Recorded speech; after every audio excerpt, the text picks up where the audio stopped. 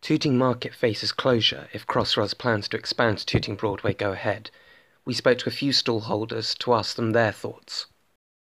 I feel like this is a lot of Tooting's heritage is in this market. It's been here for so many years, so many generations have come here, and I think in this day and age it really is important to have community and a lot of small local businesses as well. If I could rebuild outside the market, that'd be great, but I just think that it's the rents these days, I was saying before, are so high nowadays in London. So myself and my partners to have a vintage shop like this somewhere else, it would cost a lot and it'd be really hard for us to do. Whereas here we can maintain it and pay the rent. I think my biggest issue with it is the idea that they're going to knock it down, take the land as compulsory purchase, and then sell it to developers. So instead of reinstating it as a market, they're just going to sell off the land.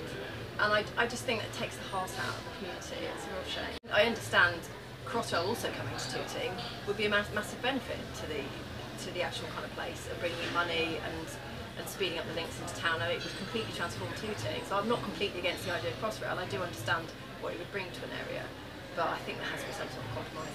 While Crossrail has strong support, it remains uncertain if a compromise can be found to save Tooting Market.